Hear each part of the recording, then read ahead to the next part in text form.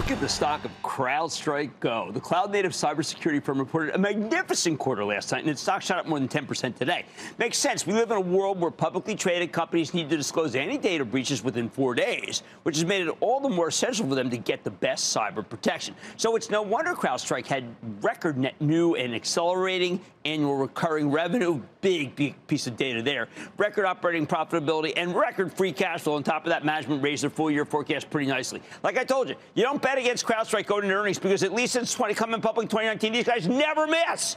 Don't take it from me. Let's check in from George Kurtz. He's the co-founder, president, and CEO of CrowdStrike. Get a better read of the situation. Mr. Kurtz, welcome back to Mad Money. Great to be here, Jim. George, this was a quarter of tremendous records. I want to ask you, in this quarter of records, which is the one you think is most important for us to focus on?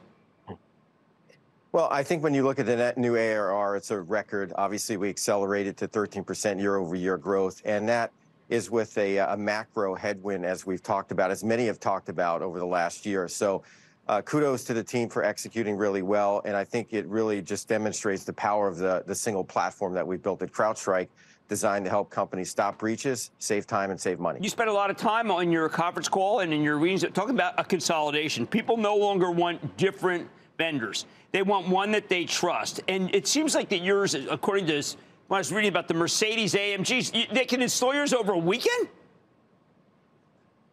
Well, I mean, we can install it over hours sometimes. I mean, we've had customers install 25,000 an hour, you know, so it's crazy how fast we can actually go. It generally depends on how fast the customer wants to go, but that's the way we built the platform. Easy to deploy without a reboot, removes friction from the operation, and overall, we don't want to get in the way of the customer. We want to be able to provide that protection, provide that visibility, and give them the power that they need to focus on their business. Now, we have had some horrible attacks of late. We have MGM, we have Caesars, we have Clorox.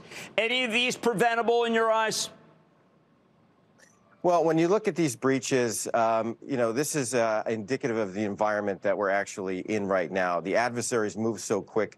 Used to be 79 minutes until they could break out from a system they got onto.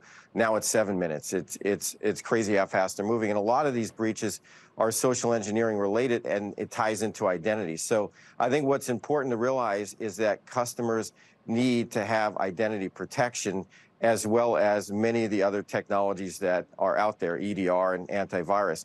One of the things that we called out in the conference call, and that has just been growing tremendously, is our identity protection technology. And it really helps identify these identity-based attacks and be able to prevent them. But it's a comprehensive program, and not only is it technology, but it's the service layer that we wrap around it, helping customers identify these breaches, even if they're socially engineered, and be able to stop them. But, George, I'm worried. I have a call center. It's not mine. I pay them something. They may screw up. Someone says, hey, listen, I'm a friend of so-and-so. They're using LinkedIn biography. How do you stop that?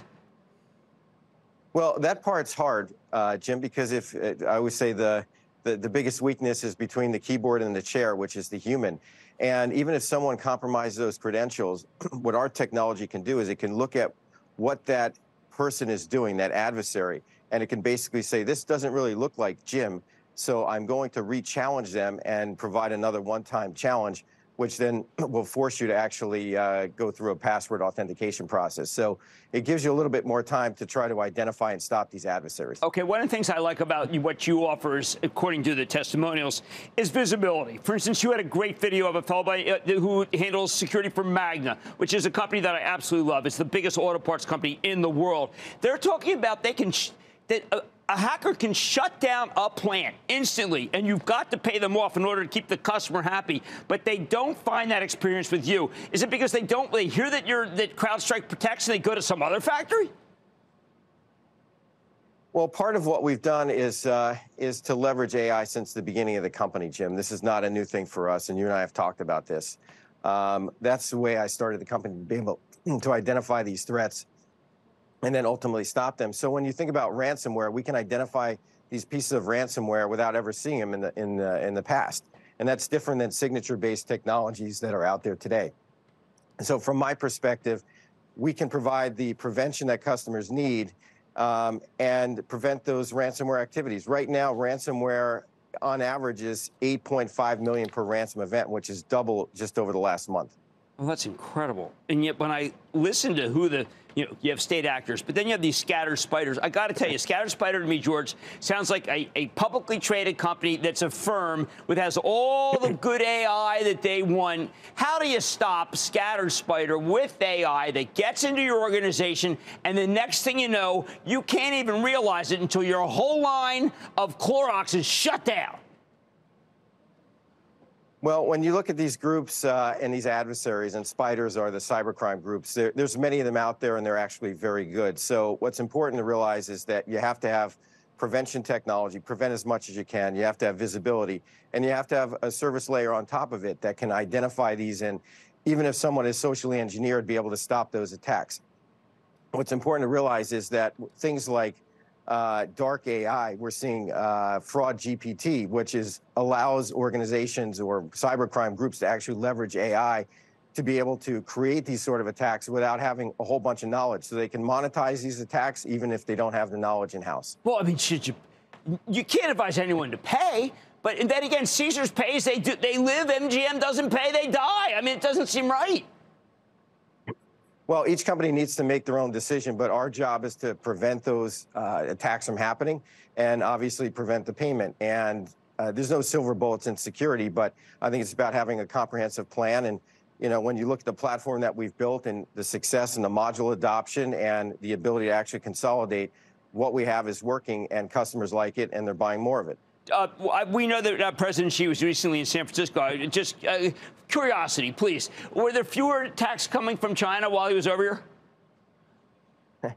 I don't know the attacks from China ever stop. You know, when you look every 7 minutes, we're actually identifying hands-on keyboard type attacks across customer base. So every 7 minutes, there's actually new hands-on keyboard. That's not malware. That's just like adversaries doing things. And those are the sort of attacks that are out there, whether it's nation state or whether it's cybercrime. They're very good, very fast, and very persistent. Now, everybody knows that ever since the SEC got involved, the 4-day rule, they have no choice. Phone ringing off the hook just from publicly traded companies that are afraid? Well, there's a lot of publicly traded companies that are trying to figure out what they have in place. Can they actually respond to it? Can they figure out if they have a breach? So, you know, those are tailwinds that we see in the business, and it's something that every publicly traded company is going to have to deal with. But don't they feel that if they have Microsoft, they're fine? Well, you know, we had a pretty big service quarter this past quarter, and a lot of it was dealing with the cleanup of Microsoft technologies. And, you know, again, I think what companies are seeing is that good enough is not good enough, right? Right. You have to have the best technology in the world to be able to prevent these attacks, and that's what we're focused on delivering. Every day we think about stopping breaches, Jim, not applications. Well, how about your things. biggest deal with a hospitality hotel chain? That sounded like something where a Caesars or an MGM made somebody wise. Is that what happened? And they realized, wait a second, we're vulnerable too. Let's go to CrowdStrike. Well, we've got a lot of big customers that are out there, and it's been, you know, an active quarter in helping customers respond to some of these attacks. And again, I think when people look at our technology, what it can do, how fast it can actually be deployed, and the results they can get, I think they're buyers. Gentleman answer. Thank you very much to George Kurtz, co-founder, president, CEO, coming from Singapore, I believe. Singapore is our new office, and this is obviously a key part of our expansion plan is in APAC, and it's a pleasure to be here with all the CrowdStrikers and all of our local customers. Say hello and congratulations. Good to see you, George. Thank you. Thanks, Jim. Mad Money's back after the break. Coming up, Salesforce shared earnings after the close. What does the quarter mean for enterprise software's 800-pound gorilla? Find out next.